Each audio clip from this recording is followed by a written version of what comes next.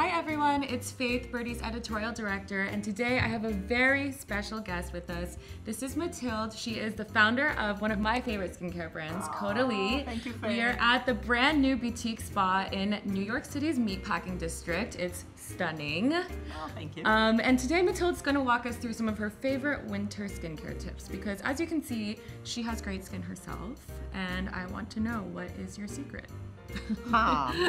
Well, winter is harsh on the skin. Yes. So the first thing you need to do is to exfoliate. You need to get rid of those dead cells. Okay. Because you need to moisturize and nourish deeply the skin. Mm-hmm. But as I'm always busy and on the go, I'm going to do mixology.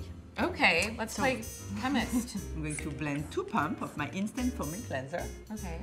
Then I'm going to put some of the deep cleansing exfoliator. Ooh, That's okay. going to remove all the dead cells and leave a baby skin.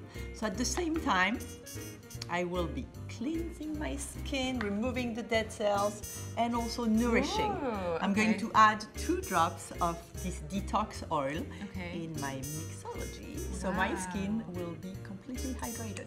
So you go like this. Mix it up.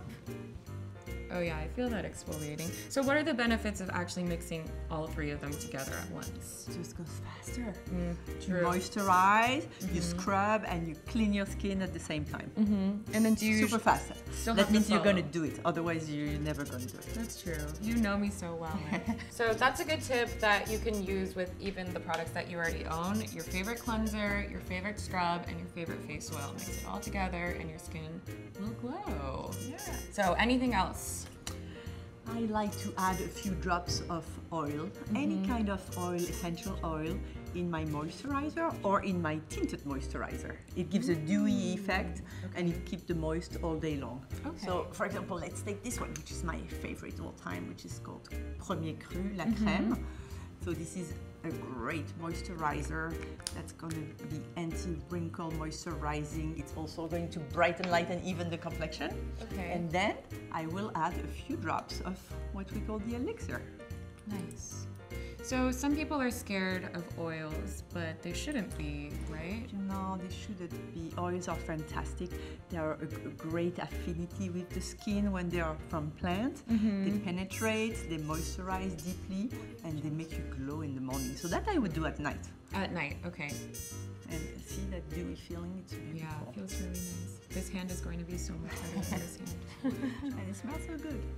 It's lovely. Great. Voila. Voila. What about chapped lips? I feel like that's always a winter skincare problem. It's very easy.